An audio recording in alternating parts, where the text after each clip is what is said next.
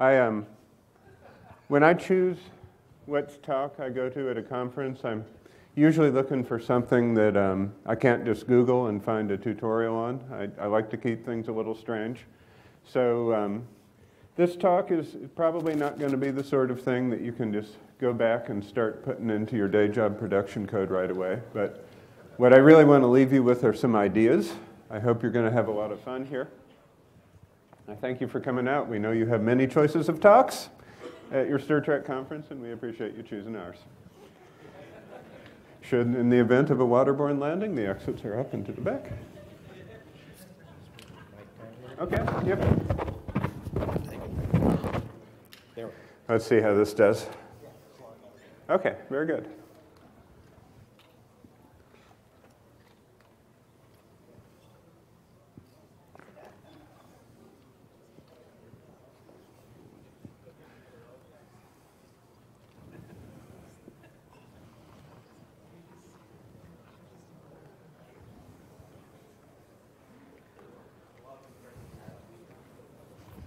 They're my people. Incredibly strange people.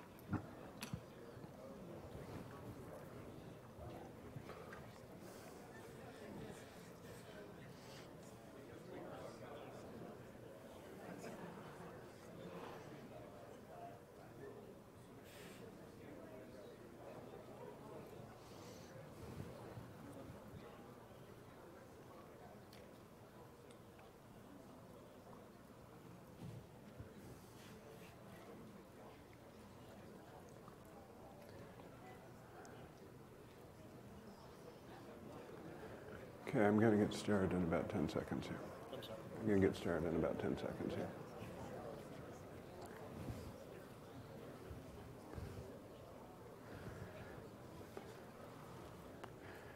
All right, it's 2:15. It's time to get started. I'm Craig Stuntz, and I'm going to be talking to you about incredibly strange programming languages this afternoon. My slides are already online at speakerdeck.com/CraigStuntz. This talk is going to be, I hope, filled with interesting references to things you're going to want to look up later. And rather than writing all of them down, if you just write speakerdeck.com/CraigStuntz, you'll find the slideshow. Alternately, if you find my Twitter account, I just tweeted the direct link to the slide deck, so you can find it that way, which I'm just at Craig Stuntz, whichever is easiest for you. So here's a spoiler alert for the talk. If you think that this sounds terrible, you should probably leave the auditorium right now. I'm going to give you a whirlwind tour of more than 10 different languages, and you're probably not going to walk out of here productive in all of them. I don't think that's possible, and it's not my goal. Learning interesting languages, though, can give you insight into how you might be writing code in 10 or 15 years. And also, I'd like to suggest that learning languages for their own sake can help you find new ways of solving problems in any language, including the types of languages that you're going to go back to work on Monday and use. My challenge to you when you leave this talk is to choose at least one of the languages that you see here that happens to tickle your fancy and Google it. There are a couple of them that are kind of ungoogleable, but I'll provide you the links for those. Pick one really odd programming language that you've never heard of, dive into it, spend an evening or two. I think it'll help you understand computation in a new light. Because that's what this is really about. It's about understanding computation. We tend to think of computation in terms of silicon, but these are human computers. They are working at the National Advisory Council on Aeronautics, or NACA. And this is the high-speed flight station computer room in 1949. But we're going to talk about computer science in doing a similar type of computing, except on a computer. But I want to dispense with the obvious question first, like why bother? Today you can call yourself a full-stack developer if you know only JavaScript, and so why would you bother looking at any other language? That does it all. I mean, and Turing told us, right, that all languages, for the most part, are pretty much computationally equivalent, so what's the point? Well, languages are tools that we use to express the solutions to problems, and sometimes it's helpful to have more than one tool. I mean, some people would say that you can cook anything you want with just a good knife and a cast iron pan, and other people would say you can cook anything if you have a Ronco Vegematic. You can certainly make delicious hummus using only a pot and a hammer, but if you want to start from dried chickpeas and have hummus in under an hour, you need a pressure cooker. So using the right tools for the job does matter. But also, we're probably going to do things differently in the future. And the future of programming is not the year 2364. It's 5 or 10 years from now. Having said that, I could tell you to look at other languages, and you might rightly come back to me and say, well, they all kind of look the same anyway. I mean, if I want to write a program to do something silly, like display the lyrics to 99 bottles of beer on the wall, I could write that program in C# or Ruby or JavaScript or C++ or Python, and they all kind of look the same, don't they? So why do all these languages look so similar? There's many families of programming languages, and I know this is impossible to read, so don't worry about the details. Just take my word, there are a lot of languages up there, right? The point is that the mainstream development that we do today with our Java and JavaScript and C#, it uses a super small branch of this very big chart. I've simplified this a little bit. This is, some would say, oversimplified representation of the chart. So what does this tell us? One thing that we see is that algo-based languages up here at the top are super common. We have Java and C# and JavaScript and Ruby and C++. They might not seem like the most similar languages, but they all come from the same programming language family. And then we see some historical events that are sort of interesting. In 1972 is a banner year for programming languages. We got the C language, ML, Prolog, and Sazzle. And sort of a similar thing happened in 1995 with Java and JavaScript and Ruby and PHP, some very popular languages that all came out in about the same time. And recently, in the last couple of years, at the very far end here, we've seen this resurgence of ML languages with things like Swift and F#. And so why are these waves, why do they exist? And is there going to be another wave of new languages coming in the not-so-distant future? It seems like we're kind of due for it. Mainstream programmers don't tend to change languages very often, but it does happen, and it's instructive to consider the reasons why. So again, this is an overgeneralization, but it's a starting point for discussion. In the 1950s, programmers used assembler because it was easier than machine code, and compilers, for the most part, hadn't been invented yet. In the 1960s and the 70s, we saw the beginnings of very large-scale applications and the real advent of maintenance coding. And then in the later 70s, we started programming on very small computers, things that had less processing power and storage than the Wi-Fi-enabled light bulbs you buy today. And the programming language capabilities were similarly downscaled during that era. Then in the 90s, we started thinking about the web, and we started with some safer languages like Java and JavaScript that were memory safe. We did it for the wrong reasons. We were concerned about memory leaks. What we really should have been concerned about is security, but we'll take it where we can get it. And we're going to see some changes again. JavaScript is not the perfect language that we're all going to use until the end of time. I don't know what the mainstream language of 2025 is going to be, but I'm going to show you some features that JavaScript's probably never going to have, even in ECMAScript 6 or 7, and speculate on what we might see in the future. When you heard the title, Incredibly Strange Programming Languages, like one natural thing to think about, right, is joke languages. And some of them are kind of funny. The thing up at the top of the screen here is a real language called lolcode. And I got a pretty good laugh out of it when it came out, but it didn't really make me think about programming any differently. It's just kind of funny. What I'm after is something different.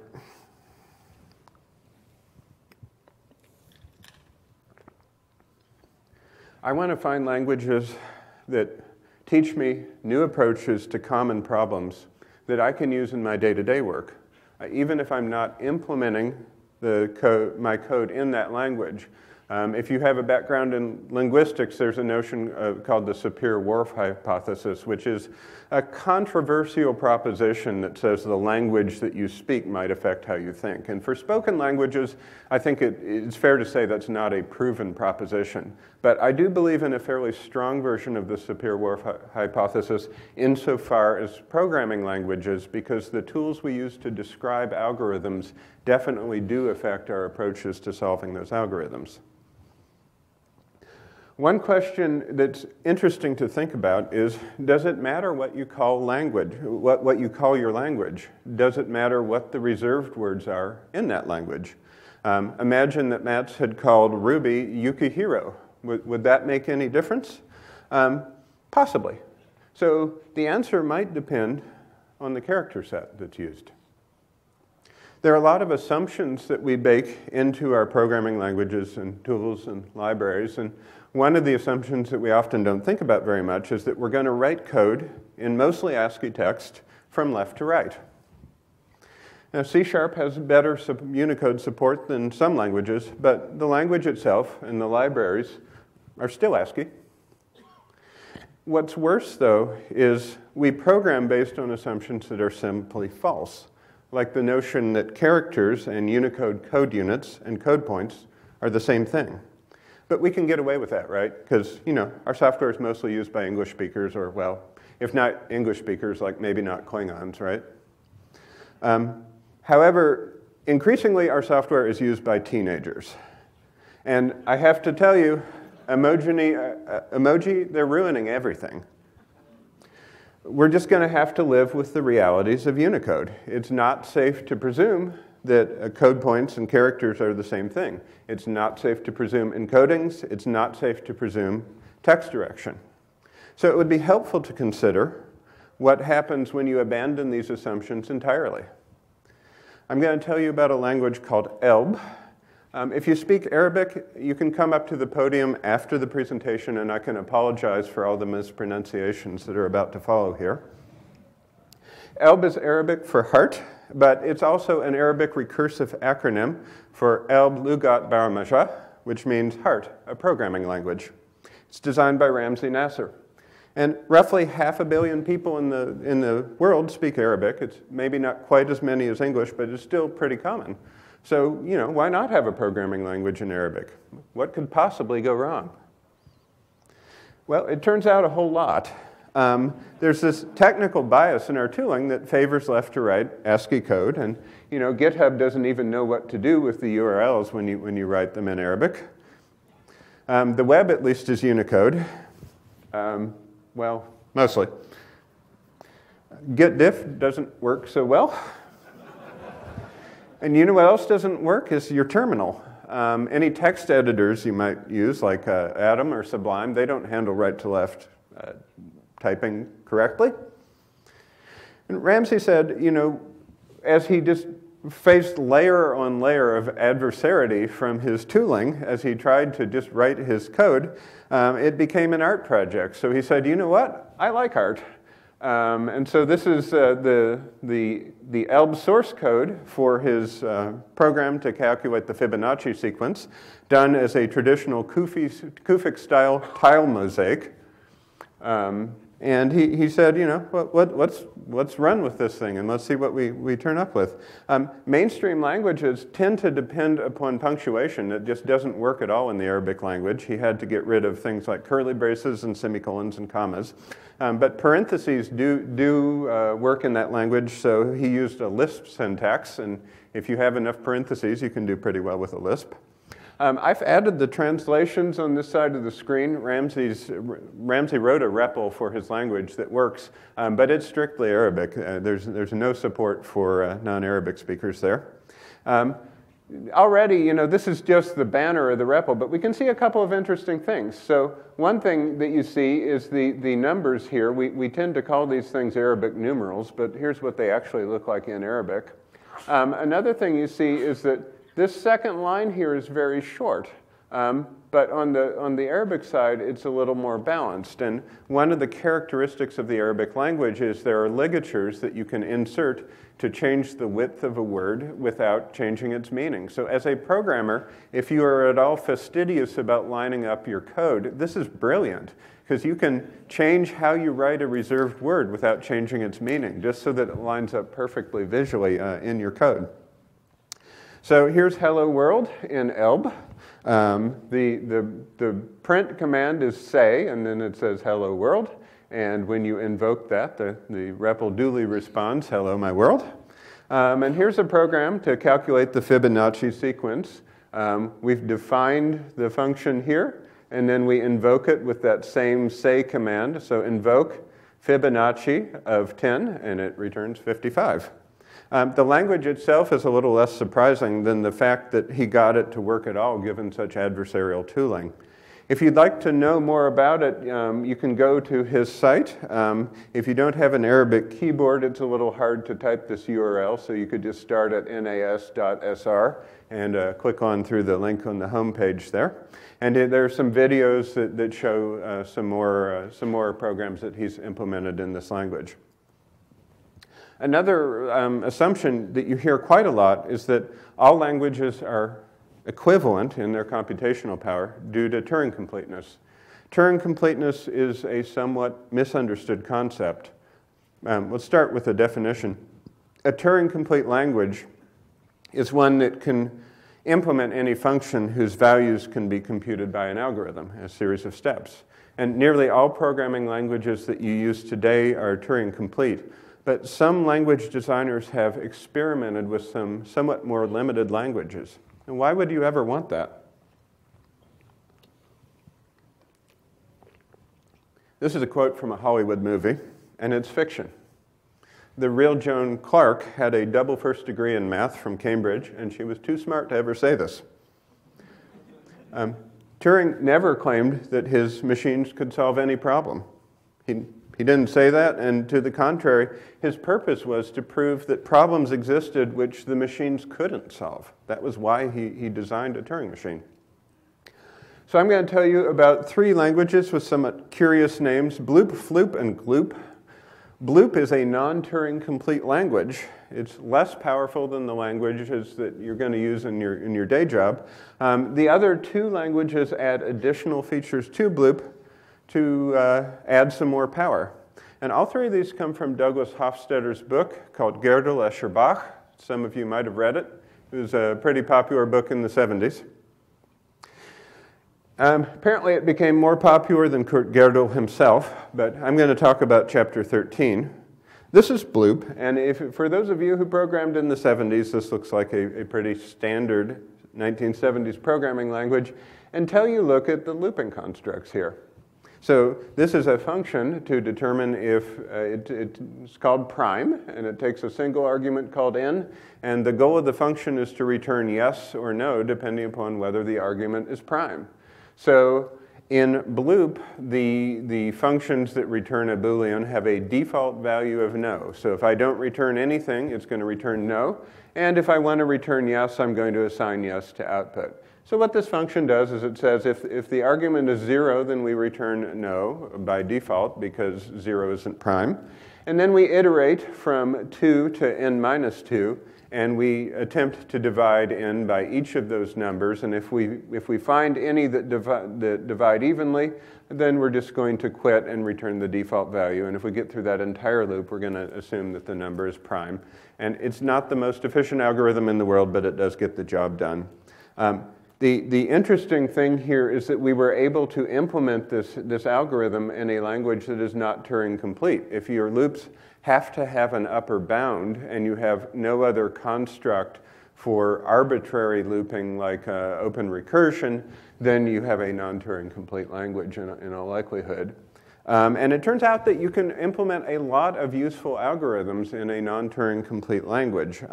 But there are some algorithms that we would like to implement that require a bit more power. Like one function that would be really useful is a function which takes as its argument BlooP source code and evaluates it and returns the answer. And I cannot implement that in BlooP itself. So I need a somewhat more powerful language, and this is called Floop, and Floop is just BlooP, and it adds exactly one feature to the language, which is something called a mu loop. And a mu loop is something that just executes over and over and over. It's your while one loop, and it just executes over and over until you explicitly quit, should you remember to explicitly quit the loop. So this power comes at a very high price. All BlooP programs are going to terminate with some kind of value. And that is not true of Floop. Some Floop programs terminate forever. It would be useful for me to know which ones are going to run forever and which ones are not. So I would ideally like to be able to write a program that, in the same way I evaluated the BlooP programs using Floop, I would like to write a program that looks at a Floop program and tells me what the result is going to be and if it is going to terminate. But you can't do it. This is Turing, and Alonzo Church proved that you cannot show the termination of a program in a Turing-complete language. So Hofstadter proposes that what we need is a still more powerful language that can analyze a Floop program and tell me if it's going to terminate. And he calls this BlooP, and the slide is blank because GLOOP doesn't exist. And these language names are quite confusing. GLOOP does not exist, and it can't exist. And sort of what's interesting here is not that it doesn't exist. What's interesting is the reason why it doesn't exist.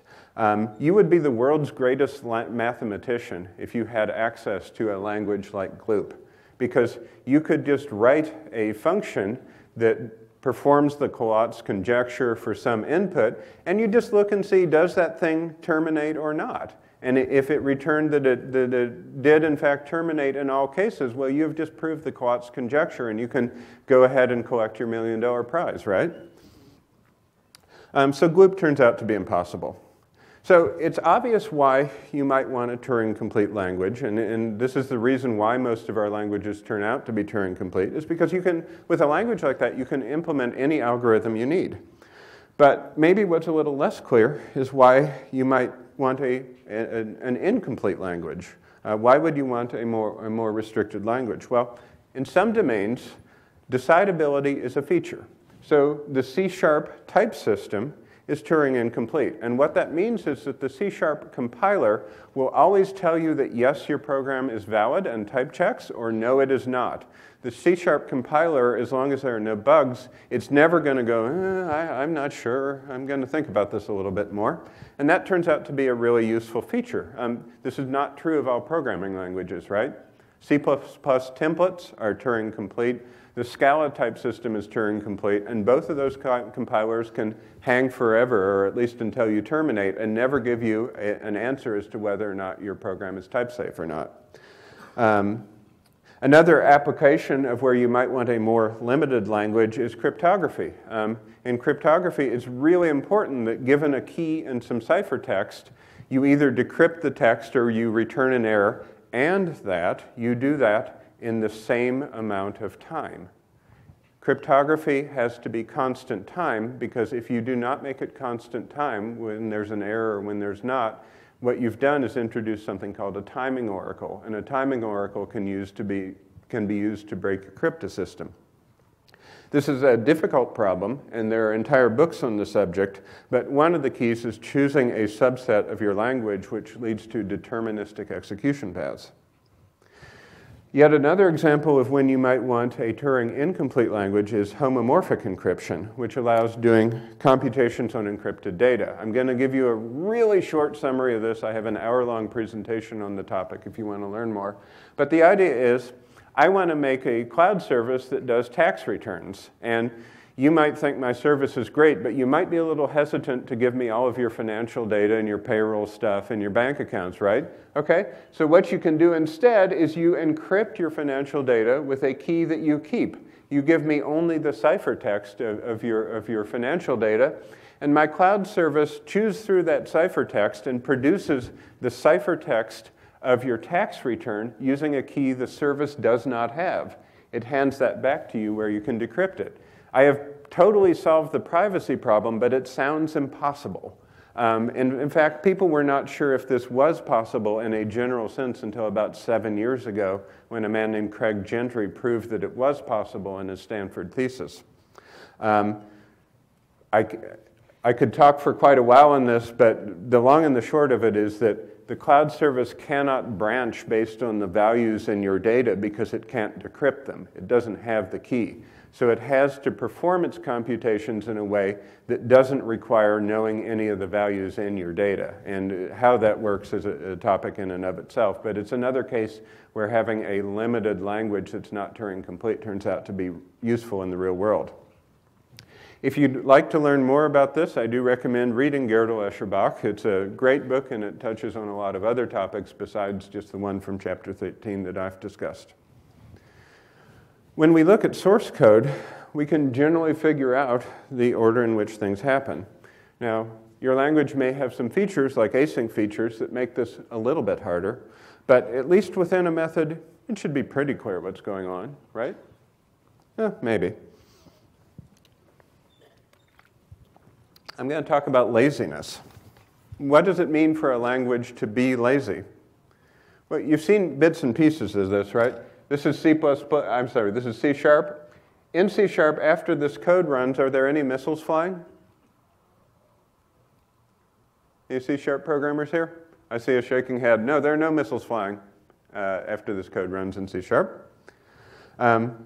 We see a similar effect with enumerables. It's maybe not entirely obvious in which order these statements are going to run. Can you look at this and figure out in which order these statements are likely to execute? You can't entirely be sure because I haven't shown you the implementations of some of these things, but it's probably something like BCA. Okay? But for the most part, though, you can generally look at C# code, and you can pretty much guess in which order things are going to happen, and you might need to make that guess in order to really figure out the behavior of the code. So Haskell, by contrast, is lazy by default. And although the language is lazy, as the programmer, you might have to work a little harder. So let's think about what this might mean. So I wrote a function here in Haskell. It's called increment. There it is right there. It takes an argument called I. It writes a trace to the debug, and then it returns I plus 1. The last line of the function is what it returns. Okay? And then in the main function, we have some variables here, inc1, inc2, inc3, and I call increment and I pass the argument 1. I call increment and pass the argument 2 and 3. And then I'm going to print 2 of those in reverse order. So I'm going to print to the console the value of inc3 and inc2. And the interesting thing comes when we look at the debug output here, we see that increment 3 was called first, increment 2 was called second, and increment 1 has never been called at all. And the reason is that Haskell is lazy enough that it's only going to invoke these functions when they are needed, and if they're never needed, it's never going to invoke the functions.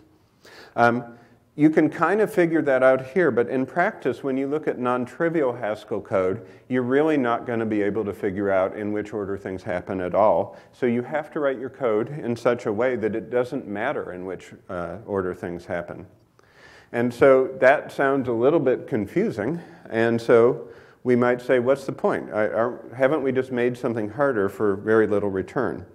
Well, one of the principal benefits of laziness is that it enables much easier composition of functions, and understanding composition of functions allows us to more easily write clear and correct code. And I'm going to explain what that means, but first I need to walk you through a little bit of Haskell syntax, just in case you haven't seen it before.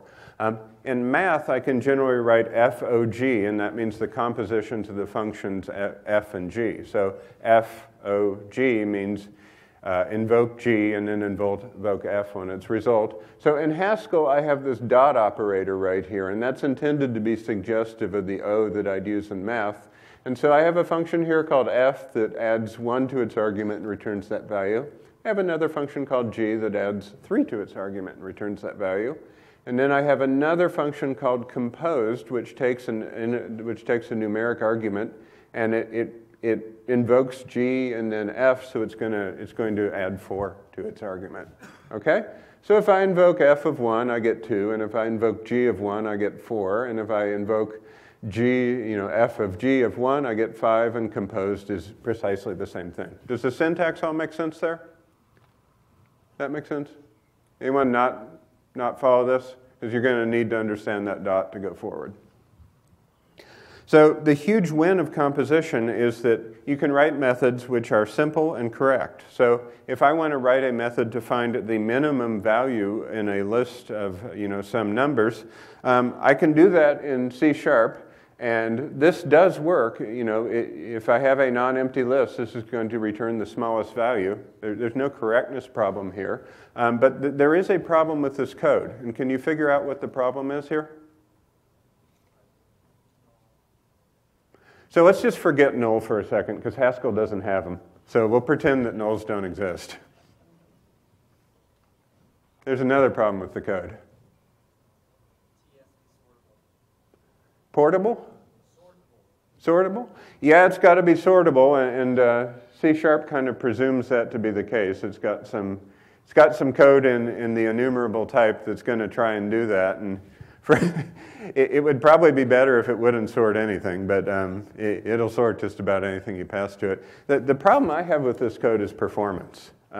This will return the minimum, but if I pass it, a 2 million element list, it's not going to find that minimum very quickly. Okay, at least not compared to an algorithm that's written specifically for the purpose of finding the minimum. But on the other hand, it's pretty obviously correct, and I like that about it. If I was just looping and doing comparisons and stuff, there's a lot of opportunities there to get a greater than, less than sign turned around. So I like the obvious correctness of the algorithm, but I don't like the performance. The Haskell sort, by contrast, is so lazy that it only finds the smallest and the next smallest elements as we peel them off the list. So composing head, which is the Haskell function that's equivalent to first, and sort actually does produce an optimal implementation of the minimum value of a list. This code will never sort the entire list. And in fact, calling minimum here is exactly the same as calling head and then sort of some list. There's a downside of lazy evaluation, though, which is that the performance it can be difficult, especially in the context of a larger application. It can be difficult to reason about performance. You kind of have to know how this works in order for it to make sense. But truth be told, it's often difficult to reason about performance. You spend enough time with a profiler and you discover that your intuition is very often incorrect on this. But the lazy evaluation does, in many cases, allow me to use function composition to produce code that is both correct and optimal. A good place to learn more is this site called School of Haskell. This allows you to go through some Haskell tutorials and actually execute Haskell code within the web page without having to install anything. The notion of order of operations is even harder in a distributed system. Our CPUs these days are not getting a whole lot faster, and many programs are going to start behaving as distributed systems, even if they're running on a single computer. So this is a logic problem you may have seen before. There's a farmer, he's got a sack of grain, a chicken, and a fox, and he's got a boat which will fit himself and only one of these things.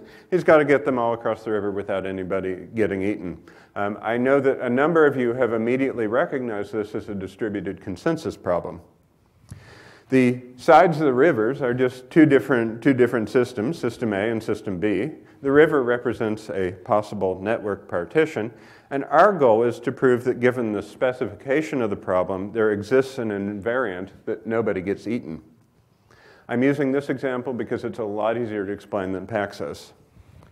The real problem is that, like many client requests, it might turn out to be impossible. Like, you might have seen this problem and you might know that a solution to this exists, but if I threw in a cobra and a honey badger, like, now where does this leave us? Is this a solvable problem?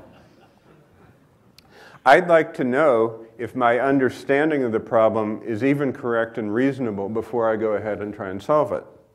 So this is a formal specification of the same problem of the crossing the river problem in a language called TLA+, which was created by Leslie Lampert of Microsoft Research.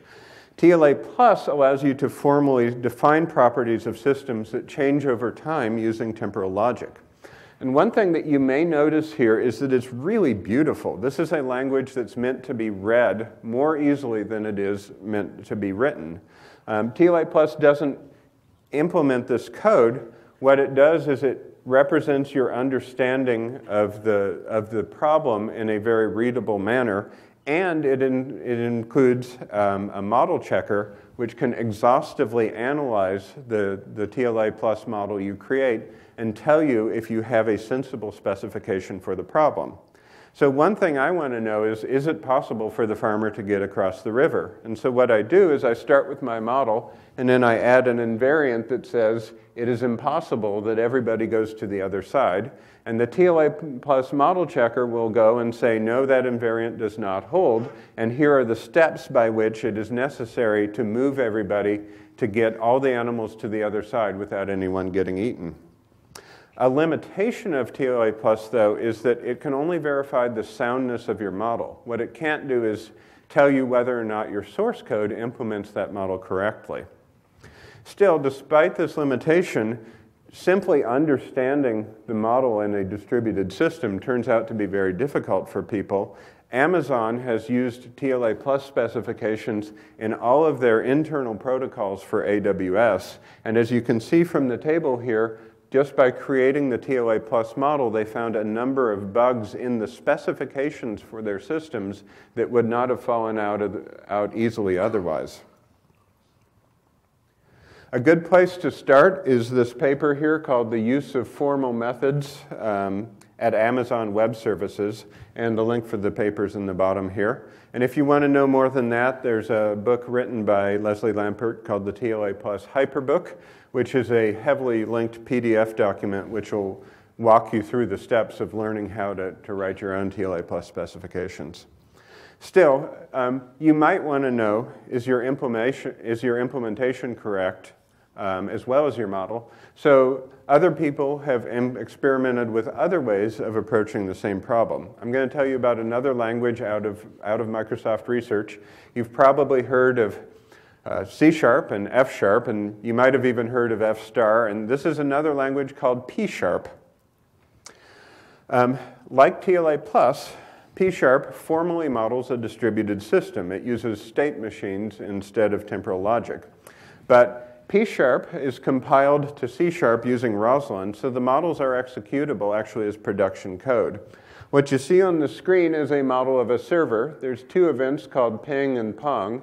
And the server, when it's active, if it receives a ping, it's going to send a pong. It's about the simplest client-server system you can imagine. But it does fit on one slide. P# is translated to, via the Roslyn compiler to C#, which is a little more verbose. It's a little harder to read, but it's really not that interesting to just say, oh, I have this thing, and it goes to slightly messier C#. What's really interesting is that, like TLA+, it'll explore the it'll exhaustively analyze the entire space of possible states of your model. Unlike TLA+, the way that it does this is by executing your production system. It will directly execute your production system, but first it attaches a liveness monitor, which makes sure that your system never hangs or deadlocks and stops making progress, and a safety monitor, which makes sure that the invariants you define on your system are never violated. And then it explores all the possible states of your model. The examples on the screen represent real results from finding errors in the design of these protocols for Microsoft Azure storage services. These things are mostly written in C#, and they have had some intermittent bugs, which they had been working for about 6 months to try and reproduce. And even though they knew what happened when the software crashed, they were never able to force this, to figure out how the system got into that state to begin with. So after some effort in fitting the Microsoft Azure Storage Services code with a P# specification, the P# model checker was able to find the bug in 10 seconds. And additionally, they were able to find some other bugs. This is the number of seconds of execution to the bug. For the most part, it's sub-second execution to find bugs in the design of the software, and the worst case is 2,000 seconds, which is actually not that bad. If you want to learn more, one place you can start is the P# homepage. This language is close to ungoogleable, but I have the URL down here at the bottom. Not linked here, though, is, I think, the best short introduction, which is a technical paper called Uncovering Bugs in Distributed Storage Systems During Testing, Not in Production, and so I've linked that one here separately. I talked briefly before about the problem of trusting online services with data I share. Even if I trust the service itself, even if I don't think it's criminals running the service, I'm asking a lot of their developers. I want to make sure they don't accidentally leak information to people who aren't supposed to see it. And this is somewhat difficult. It's very easy to screw this up. Facebook has a tool that when you see a picture that you think violates Facebook's terms of service, you can report it. And after you report someone for putting naughty things in their picture, it will show you other photos from the same person to see if those might also be terms of service violations as well. But the tool did not use to check the privacy settings on the photos before it showed you the subsequent pictures from the same person. And someone figured this out, and so they went and found one of Mark Zuckerberg's public pictures and reported it as pornography, and then it was treated to all of his private pictures as well. And this is the sort of thing that makes headlines for your company. So how can we make sure we never make a mistake like this? I'm going to tell you about a system that's designed to prevent this sort of thing called Jeeves. And Jeeves is a domain-specific language that can be laid over Scala and Python and potentially other languages as well. So here's what Jeeves does at the most basic level. Here's a test right here. And there's a calendar application, and Alice is holding a surprise party for Eve. When Alice looks at her event on the calendar, it should have the title Eve's Surprise Party. If Eve looks at the same event on the calendar, it should say private event. That's the specification of our system. Now, how do we make sure that even if I take the data from that event and transform it through all kinds of functions to, summarize someone's weekly schedule, I want to make sure that Eve never sees the private data. So the first thing I do is I start with a standard Django model. Then I add some additional code to indicate when the model is private. So if I am a guest or a host of the party, then I should be able to see the private details of this event. Otherwise, I return true, indicating that it's a restricted event here. Finally, I add another method to say, what is the anonymous view on this event? So by a privileged user, one who's allowed to see details of the event, can just see and perform computations on the fields in the model. But I have to say, how should this event appear to people who are not allowed to see the details of the event? So in this case, it just returns the string private event. Again, flipping back to the test, we can see that the Jeeves runtime, in fact, does make sure that Alice can see her own details and Eve cannot. The basic idea here is that the code that enforces privacy should be a very small, very understandable layer of your application. Normally, when we do computations on data, we might have bits of code throughout the application that are going to say, well, if you combine two calendar events, then this is what you're allowed to see. And on this page, certain people can't see one thing or the other. The design of Jeeves is such that you should be able to keep all of this code in the same place and just have one place in your application where you look to make sure that privacy is correctly enforced. To learn more, go ahead and look at the jeeveslang.org homepage. So the question of what's a fundamental data type might sound a little strange if you normally work in like Java or JavaScript or C#, because to the extent that those languages have a fundamental data type, it kind of seems to be like maybe null or undefined. The data types provided in languages like C and C# are sufficiently underspecified, which is to say you can throw pretty much whatever you like into them, that it's sort of difficult to think of them as having a fundamental data type at all. So we have these really boring arguments about whether enforcing them at compile time or runtime is a good idea at all. But many other languages are built around a more specific data type that permits making functions that work on a broad range of values. And more importantly, a powerful type theory allows the compiler to assist the programmer in producing correct and expressive code. So I'm going to tell you about a language called Idris. And this isn't what I would consider really idiomatic Idris code, but I'm trying to make it understandable to developers who typically work in other languages. And I've also written it to demonstrate a very specific point, as you'll see in a second. I want to write a function to compute a list of averages. This average function takes as its argument a list of integers, and it's going to return a double. And there's some casting here because Idris doesn't do implicit conversions of data types, but you know, the implementation's unsurprising. I sum the list and I divide it by the number of elements in the list. It's just an average. And the problem I have here, though, is that a list can be empty. And if I call the average function with an empty list, well, there is no definition of average for an empty list. It's really the wrong data type. What I need is something that can only be a non-empty list because my function is really not defined over the notion of an empty list. And if I execute this, I get not a number.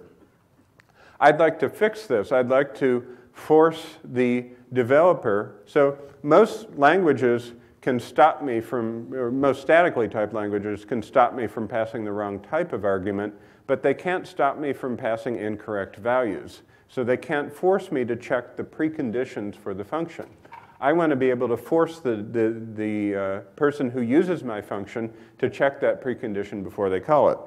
So in Idris, I can add an additional argument here, and the curly braces here mean that the additional argument is implicit. It has to be figured out by the compiler instead of explicitly passed. And what this says is I need a proof that the list is non-empty. And so if I change nothing else, what happens is that even though I'm starting with a non-empty list, I pass it as an argument to a function without any constraint on the contents of the list.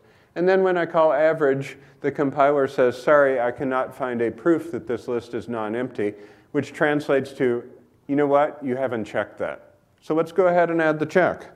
I'm going to add this is essentially a switch statement in Idris, and I'm going to say, if the list is empty, I'm going to return the string that you're not allowed to take the average of an empty list. And if I have shown the list to be non-empty, then I'm going to call average. And when I compile that, the compiler is able to figure out that I have tested the list for non-emptiness before I called this. And I can do the same thing with other conditions like dividing by 0.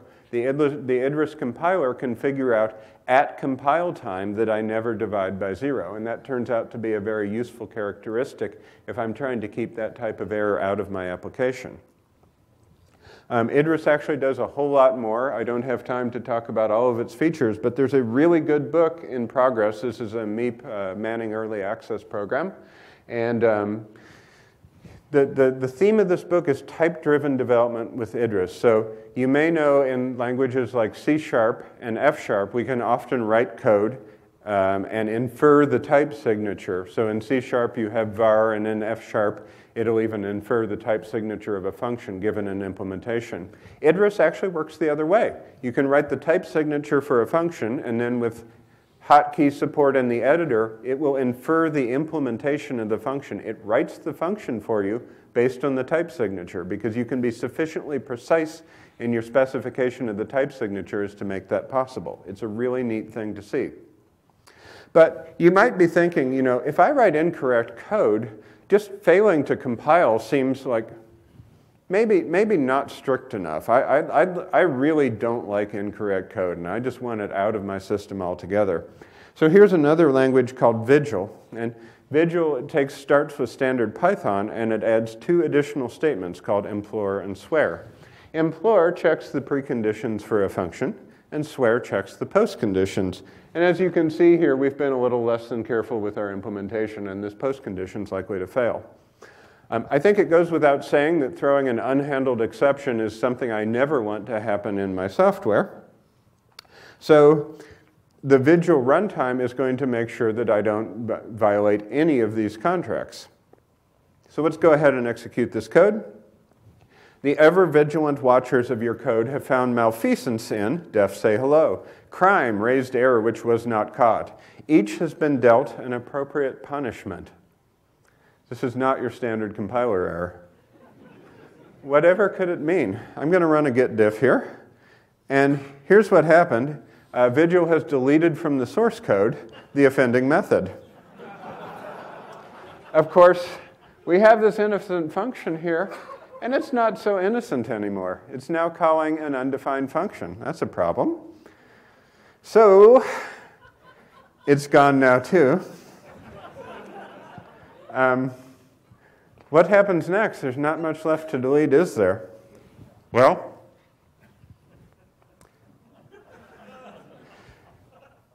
the problem is we still have an exception. And the only reasonable thing for Vigil to do at this point is to delete itself. Because all errors must be punished. The best place to learn about Vigil is the GitHub site. This is actually an experiment that was done for something called the Programming Language Theory Games in 2013. There's an article about it in Wired as well, but to hell with Wired. What if the computers of the future aren't silicon? And I'm not going to say too much about this because I'm starting to get into things that, to be straight with you, I don't understand. First, I'm going to talk about quantum computing and then biological computing.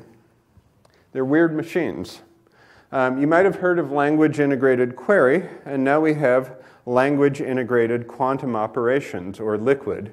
The acronym is a little bit of a strain, but it's a domain-specific language and a runtime for simulation of quantum computing on classical hardware. There are some good reasons to believe that quantum computing hardware is possible. We think that it might actually happen in nature in some cases, but we do not really know how to build a good working high-performance quantum computer yet. People are working on that problem, but at the same time, other people are asking the question, if such a computer did exist, how would we program it? There's some interesting things that you can do with a quantum computer. One of the things that we know that you could do if you have a quantum computer is take the product of 2 very large prime numbers and factor them quickly. And if you know anything about RSA encryption, well, now we have a problem for cryptosystems because RSA encryption is based on the idea that that is a difficult problem. What you see on the screen here is the LIQUID implementation of something called Shor's algorithm. And Shor's algorithm, if given a quantum computer, can quickly factor the product of large primes. So we can simulate the hardware and run quantum algorithms on it, albeit much, much, much slower on classical hardware. How slow? Well, typically, when you run a simulation of Shor's algorithm, you're factoring numbers like 15, which is the product of the 2 smallest odd primes, and it doesn't go quickly. So on a simulation, we know the algorithm does work, but it runs very, very slowly on the simulation. But the idea here is that while the quantum computers are developed, we can go ahead and try and figure out what kind of programs we'll be able to write when they are available. And even more important is, right now, we want to be able to say, how can we develop quantum-resistant cryptosystems so that when quantum computers do exist, stuff we've encrypted today won't suddenly be decryptable. LIQUID is not easy to Google. There's a bit of a quantum computing pun in the title here, but these symbols make things a little bit difficult. But if you just go to Station Q, or if you Google Station Q, you'll find much more about the liquid system, and they have from time to time contests that you can enter if you're into this stuff. Kappa is one of a growing family of what are called rule-based languages, and my first professional programming job was to write simulations of nuclear physics experiments that were happening at Brookhaven National Labs. And what we would do is we would perform statistical analysis on real experiments, and then we would also use models that the theorists came up with to see how the models behaved, and then we would compare the results of those two experiments to see do the reality of the real world and the theory, do they agree? So one use of a system that models biological processes is you can say, is my understanding of the biological processes correct? Another use of this system is if you have what you believe is a good model, you can run biological processes in your computer much faster than they happen in nature. So Kappa allows you to define the constraints of your biological process as you understand them and run simulations over those models. Kappa programs simulate biological processes. To learn about Kappa, you can go to the KSIM development homepage, and if you understand a whole lot more about biology than I do, you might find this a useful system to look into.